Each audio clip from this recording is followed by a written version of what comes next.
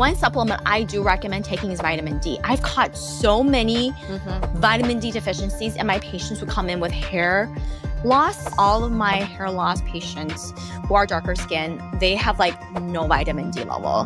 Hair loss isn't just a local disease. To me, I think it's a systemic disease. Genetics plays a big role. Genetics, is what can make somebody more predisposed. And then, the environmental factors sort of can set things off. So a lot of people say that your hair loss is from your mom's side. One supplement I do recommend taking is vitamin D. I've caught so many vitamin D deficiencies, and my patients would come in with hair loss. And, it could just be that majority of my patients are darker skin tone. And, in Minneapolis here, especially in the winter, there's like no sun.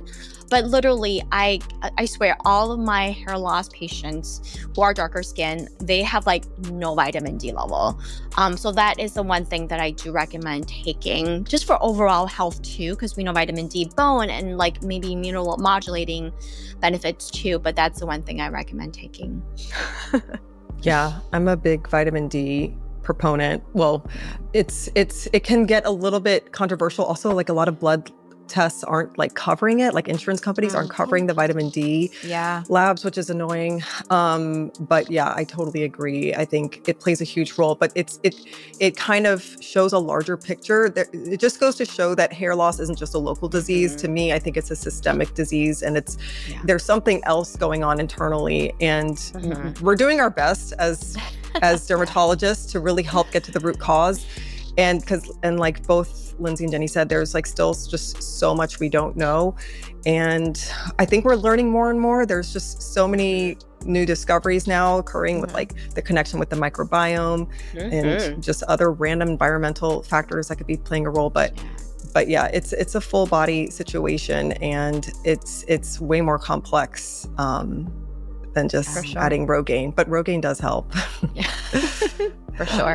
Genetics plays a big role. Genetics, is what can make somebody more predisposed. And then, the environmental factors sort of can set things off.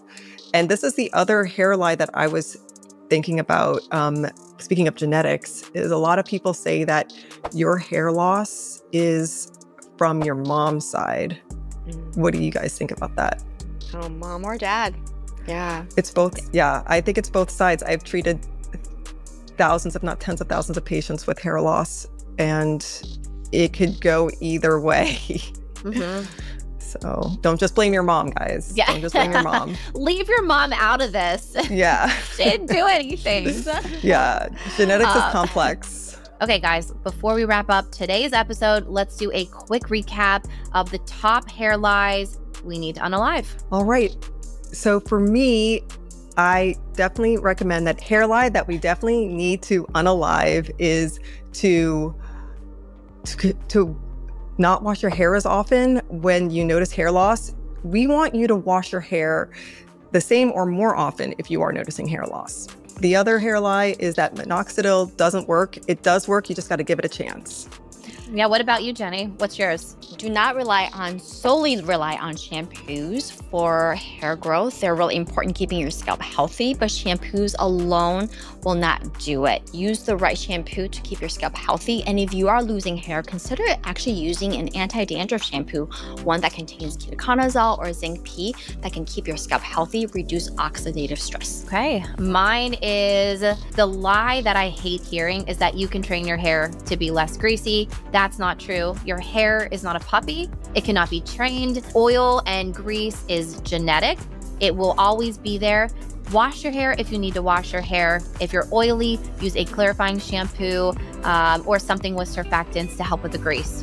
Thanks everyone for tuning in today. We're thrilled to keep bringing you insights on skincare, health, and everyday life. Don't forget to check the show notes for a downloadable PDF with all the main points from today's episode. And a quick reminder, be sure to follow us on Apple Podcasts or Spotify so you're always in the loop. And if today's chat resonates with you, share it with someone who will love it too. We are so looking forward to hanging out with you guys again in the next episode of Skin Deep and Unfiltered.